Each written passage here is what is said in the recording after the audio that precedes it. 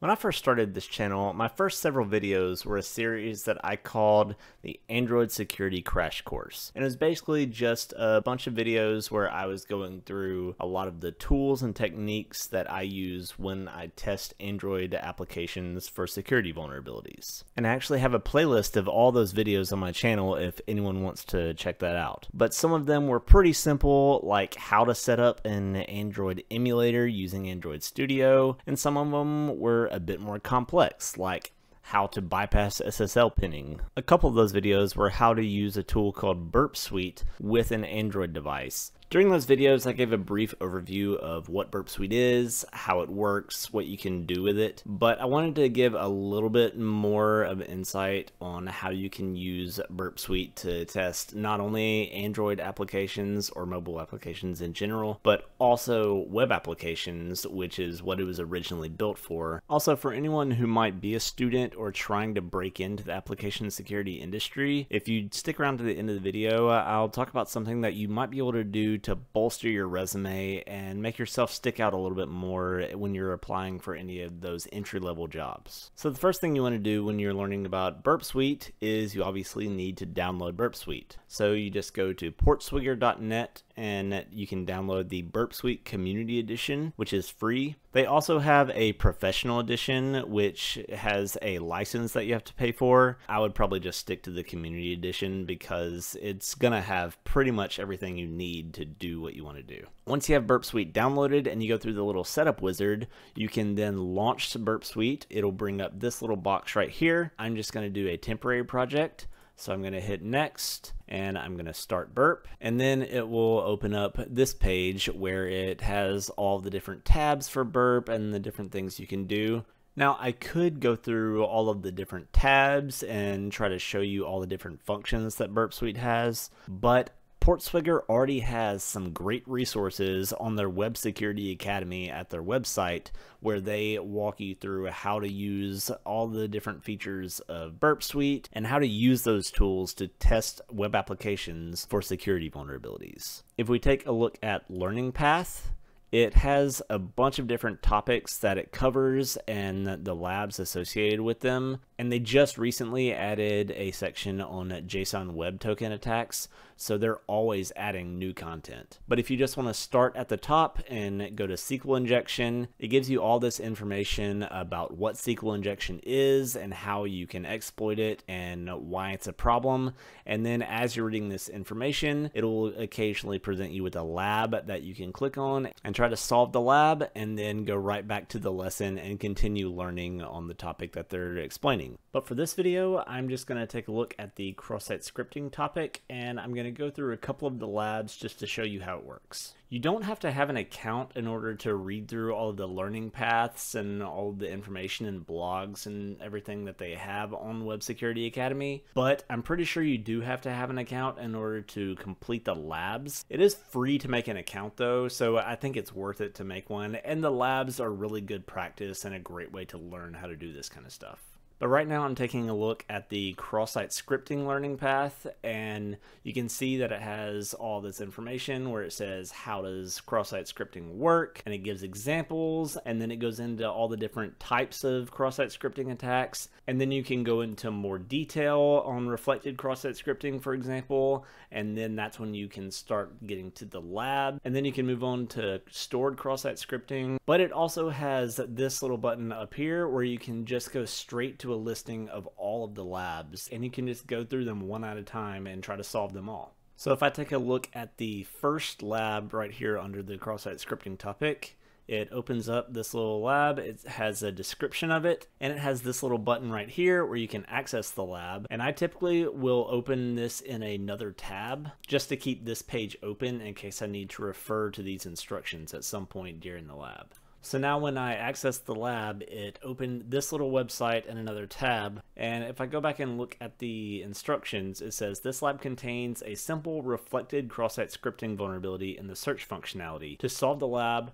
perform a cross-site scripting attack that calls the alert function. So if we play with this little search function and try to figure out how it works, for example, let's do a search for test. When we run that search, we notice that at the top it says 1 search results for test. So this right here is the word that we put in the search function.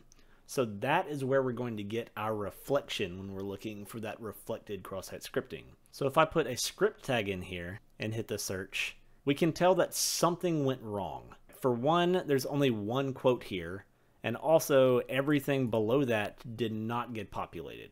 So something broke when I put that script tag. Now I'm going to actually put that alert JavaScript function in there.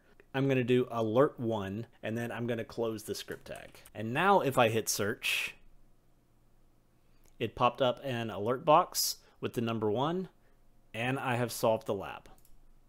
Now you may have noticed that I didn't actually use Burp Suite at all for that lab. And for a lot of these, that will be the case, and especially in the early ones on each topic, you can a lot of times solve it without even using Burp. But if we did want to use Burp to solve this, we simply just open Burp and we can go to our proxy tab. There are a couple different ways you can use the proxy in Burp Suite. What used to be the most common way and is still very popular among a lot of people is you can go to the proxy tab and then the options tab and then export the certificate and then import that certificate into whatever browser you want to use, whether that's Firefox or Chrome or whatever it is. But a few years ago, they actually added a new feature to Burp where you can just click this button right here and it will open a Chromium browser. And this browser already has that certificate and everything set up for you. So I'm going to go back to this little blog site that we were testing, and I'm going to copy that URL. I'm going to paste that URL in here, and now I can see the HTTP requests that were being sent when I went to that website in that Chromium browser. This time I'm going to do a script tag with alert321, and then I close the script tag.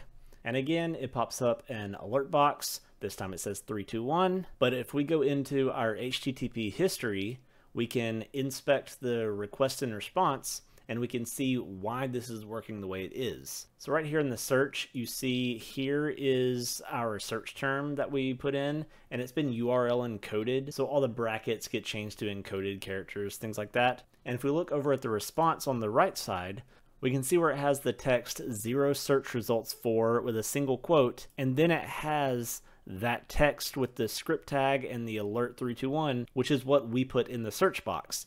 And it just copied one-to-one exactly what we put in the search box and dropped it in here. If this site was following best security practices, they would be doing some filtering and encoding and things like that. So we wouldn't be able to use the search function to just add our own code to the site. So now that I've done that first lab that was pretty simple, I'm gonna jump ahead to one that's a little bit more complex, and we'll use Burp Suite a little bit more. And that's going to be the stored cross-site scripting into anchor href attribute with double quotes HTML encoded. That name just really rolls off the tongue, doesn't it? So the instructions for this one says, this lab contains a stored cross-site scripting vulnerability in the comment functionality. To solve this lab, submit a comment that calls the alert function when the comment author name is clicked. Basically, the way you can think of the difference between stored and reflected cross-site scripting is if I, the user, do this particular thing on this particular page, then cross-site scripting will occur. But if it's stored cross-site scripting, then an attacker can do something on a page that is vulnerable, and then every single other person in the world who goes to that page where they did that thing, cross-site scripting will occur to all of those people and not just the attacker who executed the actual cross-site scripting. That was a very fast and sloppy explanation. If you really want to know more about it and how they work and what makes them different, go back to the learning path in the Web Security Academy. They explain things much better than I do. But getting back to the lab, it said that the comment functionality is vulnerable to stored cross-site scripting. So if we view a post, you'll see this comment field. If I want to leave some comments here, I'm just going to do test comment and then test name, and then this is probably going to require an email format. And then for the website field, I'm just going to do test.com. So now if I post that comment, it says thank you for your comment. If I go back to the blog, I now see that my comment has been posted. But you'll notice that the test name that I gave it, it is hyperlinked. And if I open that hyperlink, it goes to a not found page, but the URL that it went to goes to the same URL of the site /test.com. And if you remember, test.com is what I put in the website field right here. So that means that whatever we put here is going to be hyperlinked right there. And if I go to Burp Suite, I can find the post request that actually posted my comment. So since this is the request that we want to play with, we can actually right click it and send it to repeater, which is another very useful function, especially for this kind of thing when you're trying to figure out how to bypass some filtering and try to figure out how to do some sort of injection or something like that. Because essentially what you can do is you can take a particular request and you can send it over and over again, and you can change up what you're doing in the parameters and try to figure out something to get something interesting to happen on the response side. So now that we have our request in the repeater and we can play with it, we need one more bit of information. We need to know where this information, this test.com, is going and how it's being handled. So let's go back to our HTTP history, and we're gonna look at the GET request that actually just opens this page that displays the comments.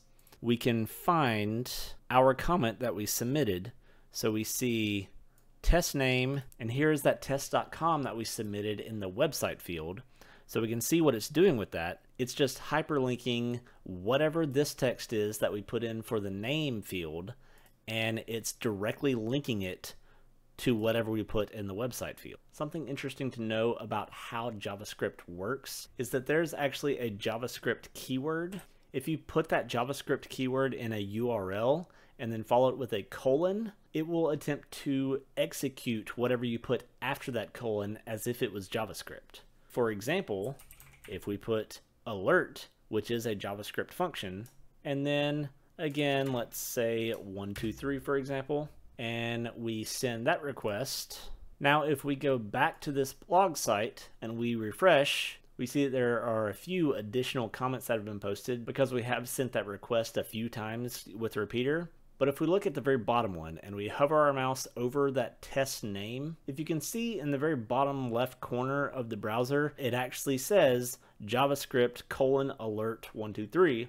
And if we click this, it popped up an alert box and says 123, and because our goal was to submit a comment that calls the alert function when the comment author name is clicked, we have now solved this lab.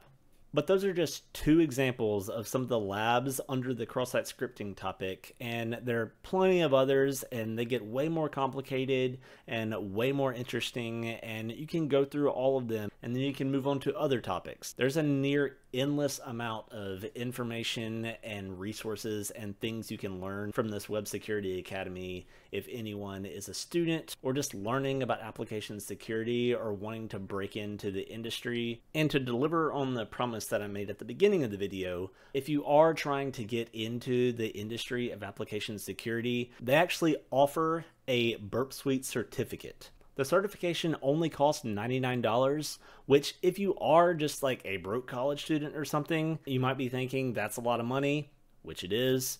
But if you compare it to a lot of the other certifications out there that you might be considering to put on your resume, like for example, the CEH, the OSCP, any sort of SANS courses, which all of those are great certifications and are a good thing to have on your resume. Compared to just about every certification out there, $99 is incredibly cheap. I personally have worked for 4 different companies now doing application security, and at every single one of them, if it wasn't the most, it was one of the most used tools in our entire toolkit. Every single application that I've tested for every single one of those companies, I've used Burp Suite as a large portion of my driver for how I tested for those vulnerabilities. I'm not sponsored by Burp Suite, but I think it might be worth a look if you can afford $99. And that could make you stand out compared to a lot of the other people out there applying for entry-level positions.